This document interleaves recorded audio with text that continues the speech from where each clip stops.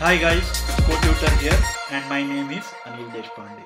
In the previous video, you basically got introduced to the repository design pattern. In this video, it is time to understand how to implement that particular repository design pattern. Well, to keep it simple, we will be only concentrating on how to implement it using the SQLite. And if you don't know how to work with SQLite, I suggest that you have a look at Android database SQLite tutorial series that is already there on CodeTutor, because the intent of this series is to concentrate on MVVM, not to go through SQLite. So assuming that you understand how the SQLite works, then you would have been already familiar with the to-do list adapter that we had implemented in this particular series. We have used this to-do list DB adapter in the previous MVP and MVC series as well. So we will be just reusing the same application to continue the discussion. Just to recall, this is how that application looked like. So what you have here is a to-do item and a place, and you can maintain a list. So I will be adding a sample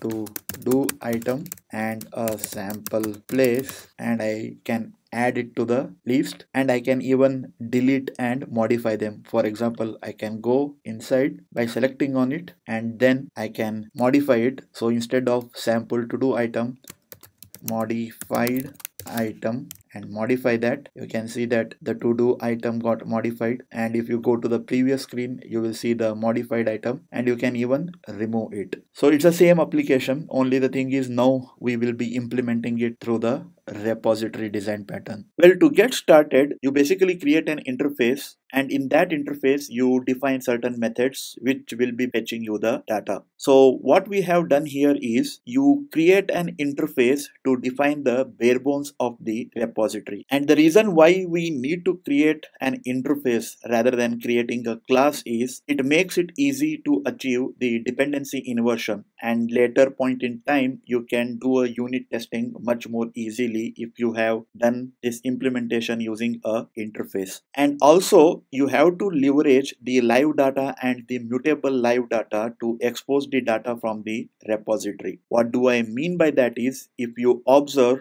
the get all to-dos returns a mutable live data of list of to-dos, and in the same way get to do returns a mutable live data of to do. This is necessary so that you can use this data in your view model in an appropriate fashion. And then finally, if you are familiar with how to use Room, which is a ORM, that is Object Relational Mapping framework that Google has created for Android for SQLite, then please go ahead and use Room instead of using my way, that is using a to-do list DB adapter. I have not covered Room so far in any of my previous series, so that is why I am trying to keep it as simple as possible. In the future, when I will cover Room database, I will probably come back to this particular MVVM design pattern and update it so that it basically completes the circle. With this basic understanding, I think it's time to have a look at the code. So this is the application, and as you can see here, this is the to-do list DB adapter. This is something that we have implemented long time back, and we are going to just use it as is in our repository. And you can see that now I have to-dos repository here. There is nothing new to this than what we had discussed earlier. And then you have to-dos repository implementer, which implements to-do repository interface. And of course, it has got some instance variables and the methods that it implements using the to-dos list DB adapter. I will just debug this particular application by breakpoints so that you can understand the flow. So let me debug this particular application.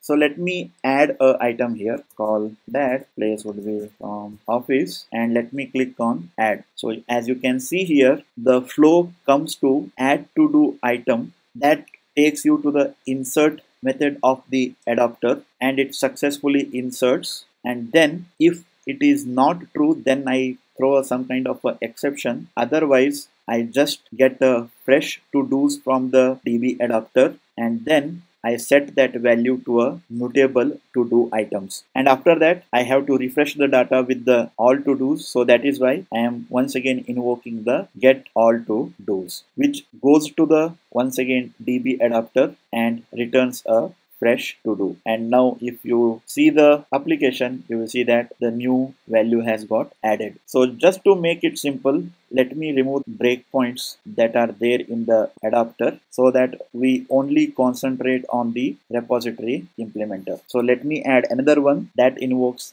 add to do item, and after that you once again refresh the data, you got another refreshed list, and you can select the individual item. In the new screen view, you once again get hold of the repository, and here you need to maintain what is the latest to dos. So that is the reason why I am getting once again get all to dos, and here I need to fetch the individual to do which I will be modifying or updating. So in this screen, this is the modified get to dos, and then I can update the item. Click on modify. That will invoke the modify to do item from the repository, and after that you need to fetch the new to do so that you can reflect the updated item. You can even try to delete it. So select the item and click on remove. That should invoke the remove to do item, and once again refresh the values, and you should see the updated list in the activity. So the discussion that we had was so far about the interaction between the repository and the